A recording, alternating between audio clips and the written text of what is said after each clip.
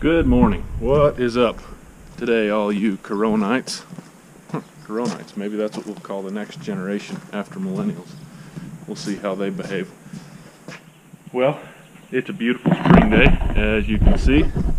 And also, as you can see, and you've probably seen from my other videos, my arms don't get a whole lot of sun. And this is one of the few days. We just got back from a camping trip, got some kind of exciting news. I recently was looking on Facebook Marketplace and picked up one of these, pretty cheap, pretty good deal for what you can usually get them for. Anyway, so we've been breaking it in, taking it on a few camping trips. We were really looking for something. My wife Lindsay loves camping. But she was pregnant last year, and this year we have a little baby, which is awesome.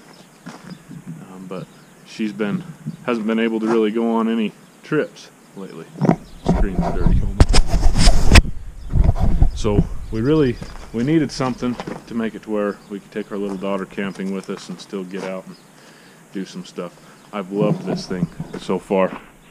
Got it super muddy this last weekend, but it'll go anywhere, and you can put anything you want on top. You can put a four-wheeler if you have one or whatever.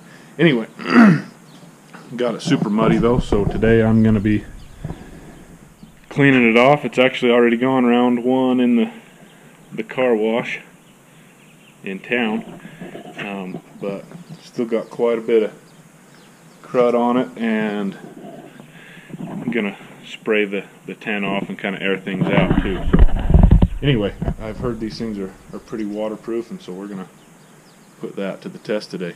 You guys stay tuned.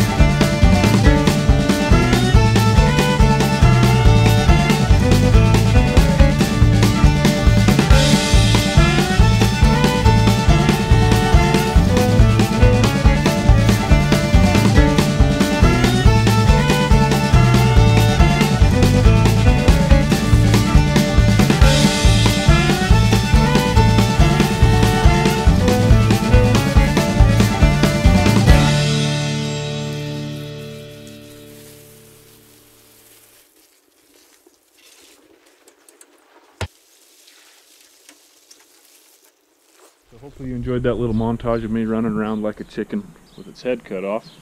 Got Andy supervising my work this morning. Say hi, Andy. That stuff looks pretty yummy, whatever you're eating. Yep, she's been supervising my work this morning. Quick little pro tip: if you guys have come home from a bunch of camping trips and cleaned all the mud off your trailers and four-wheelers and all that, and you've gotten pretty good at it and you're looking for like the next level of mud removal difficulty, just go ahead and let that mud set and cure for a day or two, and then you'll really have a good time getting removed. So you're welcome for that little tip. And we're going to let this thing dry out, and I may actually pull the whole thing out to clean the actual trailer off a little better. We'll see. Anyway, so we're just going to leave this set up and let it dry.